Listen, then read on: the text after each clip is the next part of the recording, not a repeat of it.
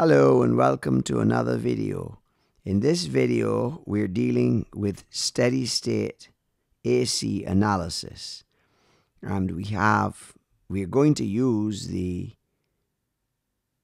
mesh method to analyze this particular circuit. So the first thing we do is redraw it, and we find that we have omega as 2, just like we did in the last example.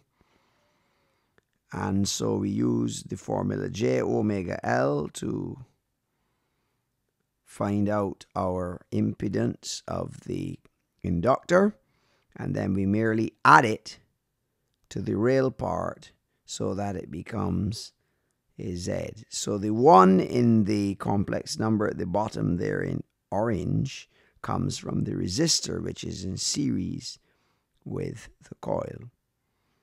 When they're in series, we can add them, and if they're in parallel, we have to use the parallel formula.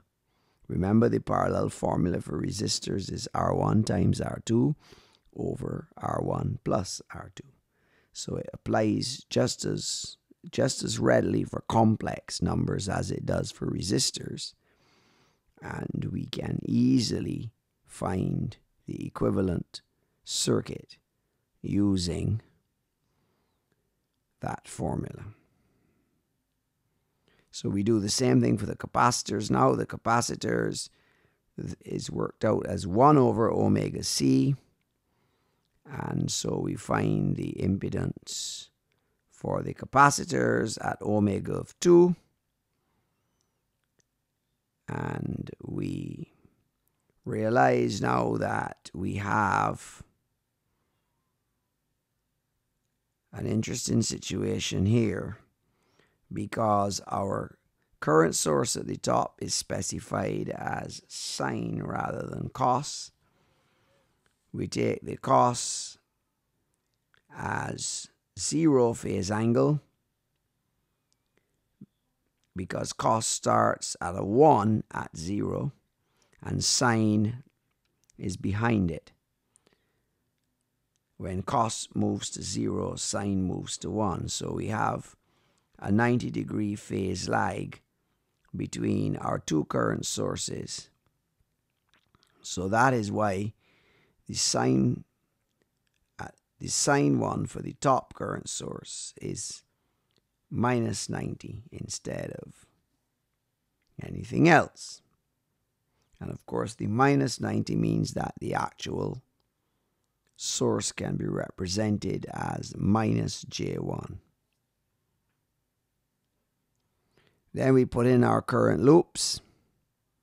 We have a super mesh there where we're including one gigantic KVL loop. And we write the equation for that one, because the others are easy because they just depend on the individual source.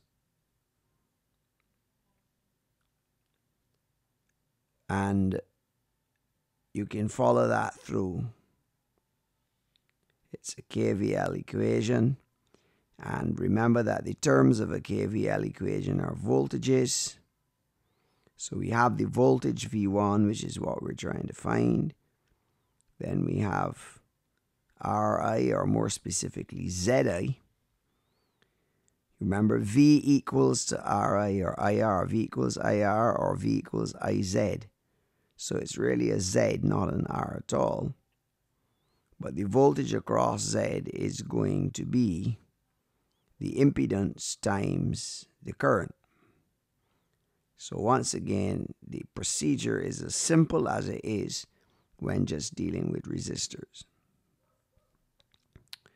Okay, we have one other constraint on it,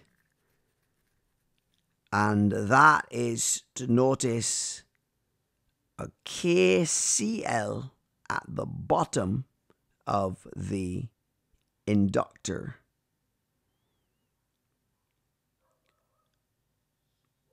And I've highlighted that there in blue to explain where everything comes from.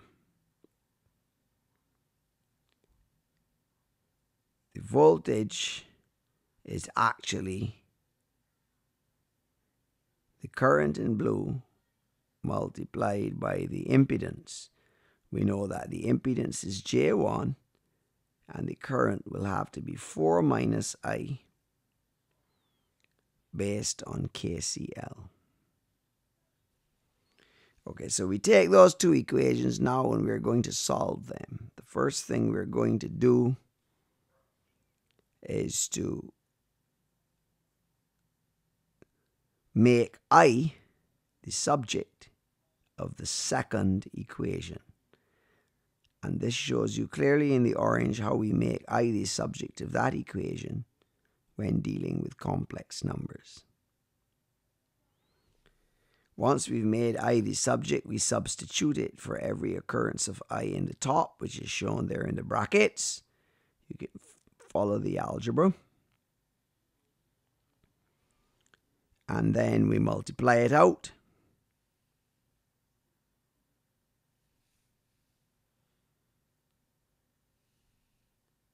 Get rid of the brackets.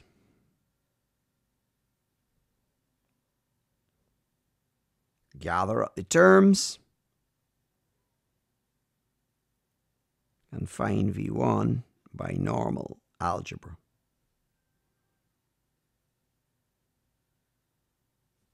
And then convert it from a polar form. Convert it from a rectangular form to a polar form. And finally, we can write the polar form as an amplitude and a phase angle. So that, in green, is the time domain solution for V1. Thanks for watching and see you in the next video.